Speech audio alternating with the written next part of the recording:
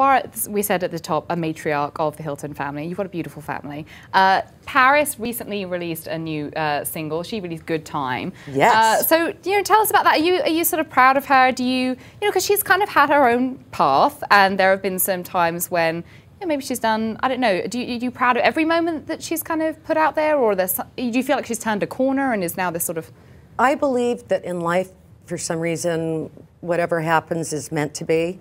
And I think that, we've all made mistakes in life, and that not everybody has their mistakes all out there and all over the world. So that's tough, but I think you learn from that. And what I love about Paris, and I admire, is that she just picks herself up and dusts herself off and tries her best. So in a way, she's kind of a role model for you, almost. Well, she is, I'm her mother. I'm not her friend. I'm not her, do you know what I'm saying?